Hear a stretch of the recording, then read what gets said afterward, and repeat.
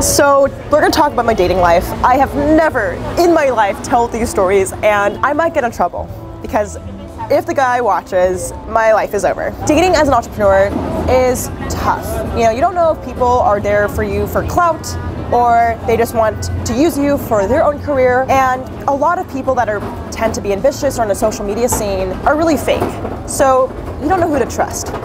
All right, so one of my first experiences dating an entrepreneur was the Instagram DM guy. I know, this guy, like, who knew? LA guy DMing me, so typical, right? But I thought he was different, okay? So let's name him Brad. Brad, if you're watching this, just click off. You already hurt me so much, so just get the fuck out of this video. Okay? Okay, so Brad DMs me. This is like 4 years ago. Like, I was a fucking wee child. I was like 17. He was like 18. And I remembered he was like, I like your YouTube video. Let me know if you need anything. I click on his profile. Brad is verified. And I was like, you know, I just dropped out of school during this time, started my YouTube channel, started my business. So I was like, wow, like I really didn't think of him as like a relationship. I just thought it was so cool that like he liked my video and he was like, oh, thank you so much, guys. This is the porridge. Quick intermission. I'm kind of hungry. Holy shit. So Brad is an entrepreneur. He has a company that sells a lot of products in e-commerce, and I just thought it was so cool. So we met up actually at a coffee shop, and immediately, like, it wasn't a romantic relationship. It was just like we got along so well. We just had such a good vibe. Like, he was just such an energetic, charismatic person. And he asks me, hey Jade, do you want to go to New York? So I met this guy on Instagram DM. We met at a coffee shop, and now he's asking me to go to New York. What did I say? Of course. So we go to New York because it's for a marketing conference, and I told him I really wanted to meet other entrepreneurs, so he kind of brought me along. So we go to New York, and I made all his friends, and it was a really great time. So me and Brad, keep in mind, platonic, like we're not dating. We just love to travel together. Like we went to every single marketing conference. We went to like Austin, LA. Like we just were traveling because we would kind of do work together. And one of the things of dating entrepreneurs or like being even friends with them is like there's a lot of things you do together because it benefits you and your career. But you're still friends at the core, but it is a fine line, right? I say this detail because me and Brad were like in the same industry. I was in social media, he was in e-commerce. We really like worked well together. And when we went onto our Europe trip, this is where things got spicy.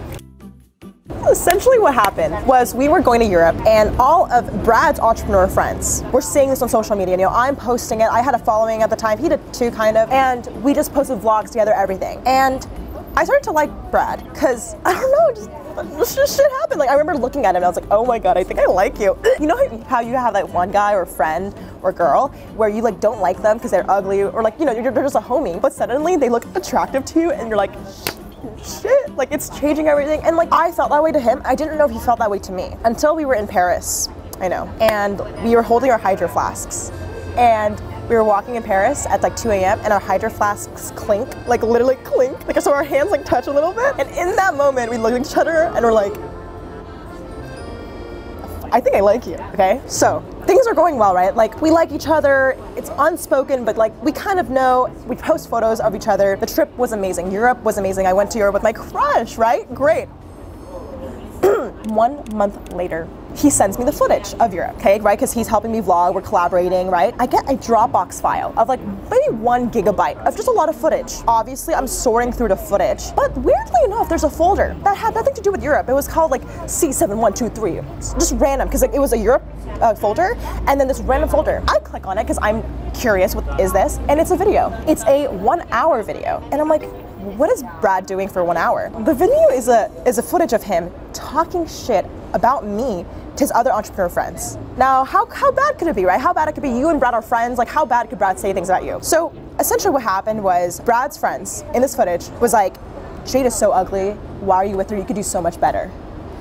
And literally, Brad said nothing, and he was just sitting there while everyone in this like group, which I'm well aware of, like we met each other in New York, like that's the thing, like it's crazy how like his friend group that I met in marketing conference everywhere, I met them, they were talking so many mean things about me, saying like Jade's not successful, Jade's not really that pretty. And as someone who like is on camera a lot, and I don't know, like also has a friendship with Brad, like I was so betrayed, I was so hurt, and Brad was just sitting there on the footage of just doing nothing to defend me, just like kind of agreeing silently. So I called him out for it. I was like, what the fuck is this, Brad? And Brad was just like, oh my God, I'm so sorry. Like, first of all, who the fuck records a footage of their friend's conversation? I'm like, you're a dumb bitch, you deserve this. Second of all, I was like, I don't know, like that's a lame thing, and I can't believe he thought about me like that. And that was the Instagram DM story. So now I'm very hesitant to open DMs because bitches be fake, care about their superficial things, and I'm really just embarrassed by the whole thing. Fun fact though, me and Brad are still friends, and there's more to it. We ended up going to a wedding together. So if you guys want more Brad stories, just let me know. So we're actually at this cafe in Granada, Spain, and my editor, Amanda, got sick. So I'm hanging out with her brother, and we're having a good time. So what did you think of the last story? Yeah, that was wild. I know. This next one is more insane, okay? It has to deal with another guy I met on social media. Who knew? This story I'm afraid of, because the guy watching this actually watches my videos, and like, he will see this. So if you're watching this, just move along, okay? This is called the met over TikTok guy, okay? His name is Brody for this story, and we met over TikTok. He's also a creator slash YouTuber slash entrepreneur. You see the pattern here, okay? I thought Brody was really cute. Off the bat, this was different than Brad. But Brad, I was like, you're really nice as a friend, but then we liked each other. With Brody, I was like, oh, so cute. Like, I liked his vibe. So he's like, we should go on Instagram Live, and I comment back and be like, sure. We exchange phone numbers from TikTok to our phones, and we hop on a FaceTime call. And immediately he's like, he's just like so nerdy. Like, I was like, what are you doing? He's like, oh, I'm coding. Like, it was just really cute. Like, I really like that. It's like a really cute character. So we got on like really, really well, and we just didn't even talk about the Instagram Live. We just talked about life and business and things we're working on. And immediately I tell him, my birthday's next week. Do you want to come to Vegas? And I didn't know what he was gonna say. Maybe he's gonna be like, yeah, I'll think about it. Maybe. He goes, sure, let's go. And I was like, keep in mind, we're still friends. Like, we're not like, you know, nothing too flirtatious. Like, I don't really want to flirt at this point, but I did think he was really cute. And I didn't know if he liked me. That's the number one thing. So we made up in Vegas for my birthday. It was really funny because I had 4 other people coming to my birthday party. We got a hotel room together, right? One by one, my friends dip. So it's just me and Brody, alone in a hotel room together for like a weekend. Anyways, we're actually not going to go into the Vegas story. Keep in mind, I could probably go on with Brody. So if you guys want another story time about Brody or Brad, just comment below because there's so much more. We're actually going to fast forward from the Vegas trip to another trip we go to. We went to Arizona. Okay, this is where shit gets kind of wild, kind of bad. So me and Brody are still friends. We have nothing, like, we're just still friends, okay? Like, nothing romantic is happening. We're just kind of vibing. I still don't know if he likes me. Like, he saw me in Vegas. He visited me in my home city. Like, I just still didn't know if he liked me. Like, I really didn't. We go to Arizona, and we are with my other friends. They're also entrepreneurs and creators. Something that you guys should know is, like, as an entrepreneur, dating entrepreneurs, you typically, like, will have your other friend group come, and they might be the same thing. So it's really interesting because, like, keep in mind, I'm traumatized from Brad. Like, I'm traumatized from their entrepreneur friend group hating me. I was like, I really wanted to make a good impression on this trip. I don't want to make fun of myself. I just want to look cool. So we go to Arizona. We got a cabin. It's a really fancy, beautiful cabin. We spent way too much money on it. I fucking sometimes hate traveling with them because, like, they're bougie friends, okay? So one of the nights in the cabin, we decide to go hot tubbing. So keep in mind, it's really dark, it's really dim, and it views the beautiful forest, okay? So me, Brody, the 2 friends we went with, we go in the hot tub of our Airbnb. So we're having some drinks, we're having some good vibes, and suddenly our 2 friends leave the hot tub. They're like, we're gonna give you guys some space.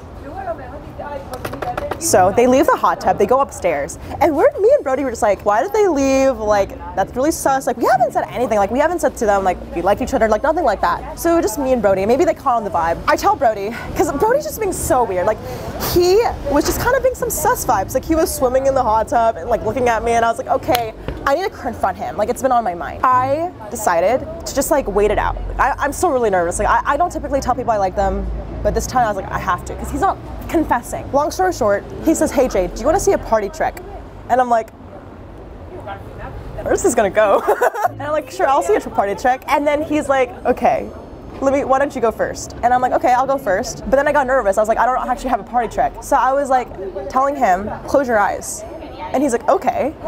So in my head, what would you do? Tell me, what would you do, okay? If the crush that you're liking is like in a hot tub alone, and he goes, let me see a party trick. And then you're like, I'm shy though. And he's like, I'll close my eyes. What are you gonna do? What are you gonna think? Maybe it's a kiss, right? Yeah. Thank you, thank you.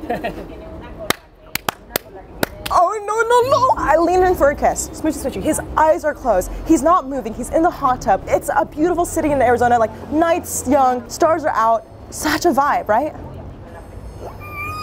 The minute my hand caresses his face, he literally was like getting this close to my face and suddenly opens his eyes and moves back, and I fall in the water in the hot tub. Oh my god. What happened, Jade? I get out of the water and I sprung up. I'm like, what the fuck just happened? He's like, sorry, like, oh, we can't do this right now, Jade. Excuse me, Brad? I mean, Brody? Sorry, they have actually really similar names. That's a funny thing. I was like, excuse me, what's going on? And he's like, yeah, I have to tell you tomorrow morning. And he wouldn't tell me what happened. So what would you do in my shoes? The guy that you like, you made a move, he embarrasses, I felt embarrassed at least, and he suddenly says, tomorrow morning, let's talk about it. That night I could not sleep. And keep in mind, we were in the same bedroom, sleeping in separate beds, of course, making room for Jesus. I could not sleep. He literally was sitting next to me. He gets up really early and he goes over my face like this. And he goes, are you awake yet? It's like 9:30. I'm like, okay, what do you want? He's like, let's talk. I'm like, bro, it's 9:30, god damn it. I'm like, fine, I'll get ready. And he's like, let's go on a walk. Okay, so I get my clothes, like I get ready. We leave the Airbnb, we go on a quick little walk. He pulls out a phone.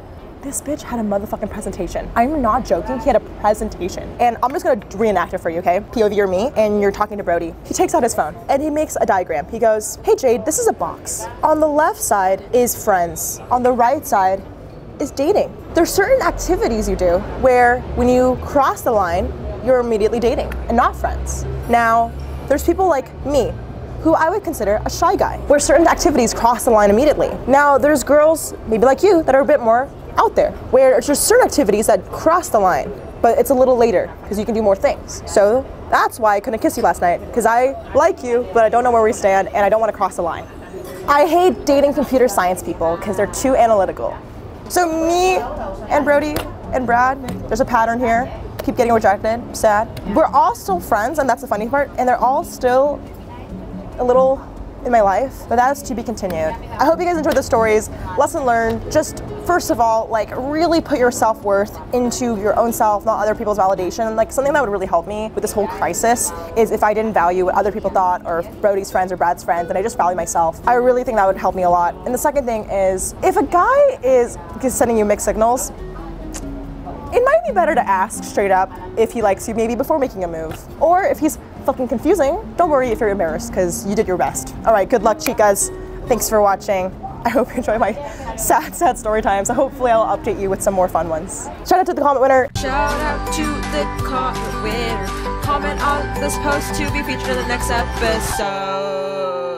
If you guys want to be the next comment winner, just comment below. Thank you, Ismail, for filming. Yeah, I'll see you guys later.